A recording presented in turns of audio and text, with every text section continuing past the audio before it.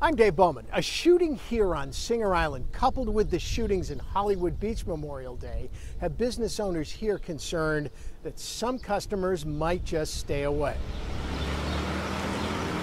According to Riviera Beach Police, several shots were fired at the west end of the shopping center.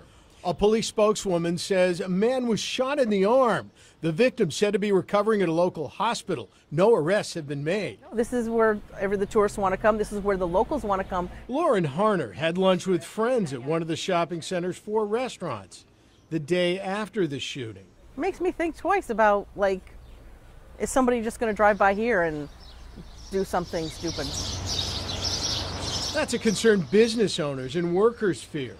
Could this shooting, coupled with the Memorial Day mass shooting on Hollywood Beach, have more customers staying away? I haven't really been that worried, but the more this keeps on happening, it's not like it can't not stick in the back of your mind, and you can't stop everything.